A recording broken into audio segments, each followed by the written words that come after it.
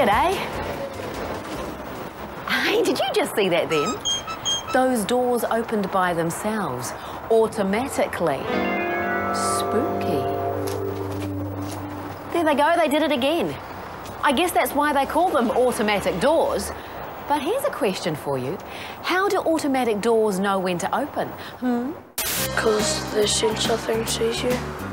It's from the electricity and they've got a button. They might sense whoever's coming.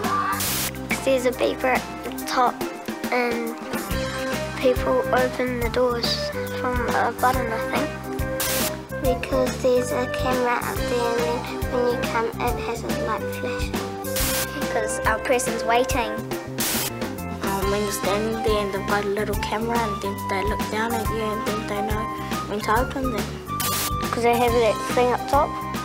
In the olden days, important buildings like posh hotels used to have people for door openers. But these days, there doesn't seem to be anybody around to open the door. When you listen, you can hear a kind of electrical whirring sound, like there are electrical motors that are opening the doors, but that doesn't explain how the doors know when to open. See? There they go again. So maybe there is a kind of door person hiding somewhere with a big electrical switch, and when they see somebody coming, they flip the switch and open the doors.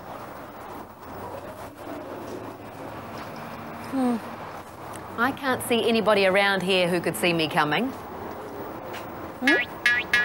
You think there might be somebody up there who can see me coming?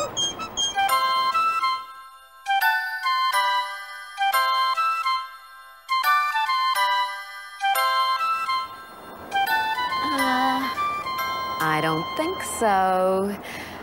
But that thing up there, whatever it is pointing in the right direction for people coming through the door. I think it's time for a good, hard think. You know, I find doing something like this helps me think. Now, what did that little black box above the door remind me of? A little black box pointing at something. A bit like a TV remote.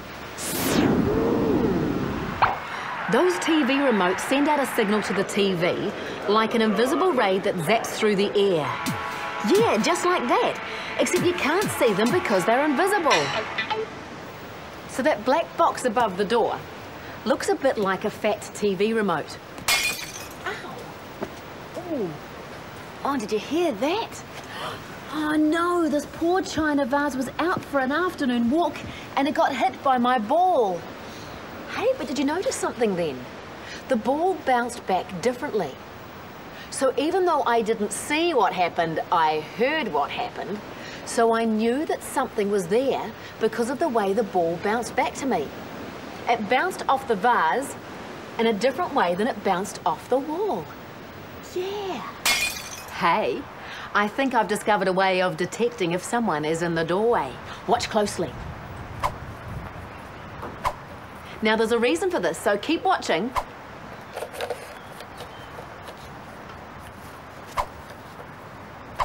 Ow! Hey! I think I've detected that someone or something is in the doorway. I kept throwing these balls, and when one bounced back to me, that meant that something was in the doorway. Great! But before I go off and market this wonderful new invention, I think I better do some fine-tuning. I'm just about out of bouncy balls, and anyone who's going to come through the doorway probably won't want to be hit by one. Okay, come on, Suzy. We need to think this one through. Do you know what I'm thinking, Suzy 2? I think I do, Suzy 1. What we need is something that will travel through the air and bounce off people standing in the doorway without hurting them. What we need is something that will travel through the air and bounce off people standing in the doorway without hurting them. Something invisible. Something invisible. Do you always have to echo what I say? Do you always have to echo what I say? Hang on. That's just what we need. Something like an echo. And you know what an echo is, right? Greetings. My name is Helga, and I am here to be showing you my yodelay hoo-hing bouncing off the mountains. Yodelay hoo, yodelay hoo. I am thanking you. So, if you make a sound and hear an echo, there is something there for your sound to have bounced off. Let me demonstrate with this blindfold. Now, remember, if I hear an echo, there'll be something there that has made my sound bounce. I'll start this way. Yodelay-hee-hoo. Nothing there. Yodelay-hee-hoo. Nothing there either. Yodelay-hee-hoo. Whoa, there was definitely something there. The sound came from here, hit the back of there, and bounced off into here, rather loudly. So, you can use the sound of an echo bouncing off and back to you to tell you if someone or something is there. And a really good thing about an echo is when it bounces off you, it doesn't hurt. Unlike one of these things here. The trouble is, I can't hear anything. That little black box up there isn't making any sound. So what can it be sending out that's going to bounce off you and not hurt you? And it's also invisible. Oh, yeah! Well, here's something else that travels through the air that's invisible and that won't hurt you. That beam, that ray, that infrared signal that the old TV remote sends to the TV. So, you know, I'm thinking that little black box up there is sending out rays all the time. And when somebody steps in front of it, those rays are bounced back, so it knows that somebody's there. Well, it sounds right. The only thing is, how can I find out that it's only that little black box involved? I know. You wait there. Okay, let's put it to the test.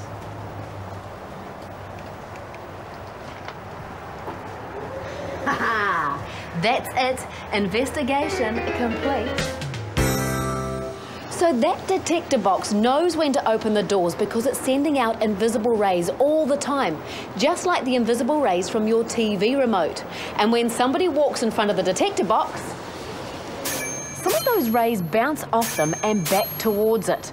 The detector box notices this and tells the doors to open up, you. It works just like magic, only it's not. If you'd like information about this program, or if you have questions you'd like answered, you can write to us at Suzy's World, PO Box 34307, Birkenhead, Auckland, or head to the website www.suzy.co.nz. So when it comes to automatic doors, there's more to it than the eyes can see. And I'll tell you something too, automatic doors and TV remotes are just a couple of the devices that use those invisible rays to work. There could be some around your house. Have a look around. Oh, and have a go at that experiment using the bucket. See if you can tell when somebody's holding it really close just by listening. Okay, well, it's time for me to go. See you next time. This one isn't an automatic door. See ya.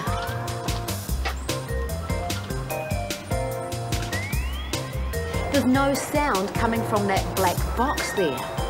And if I can remember the rest of the words, I will finish this transition.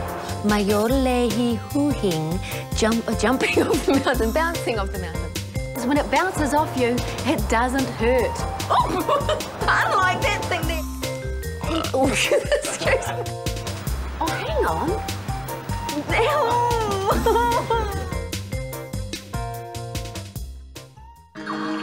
This program was brought to you by New Zealand On Air.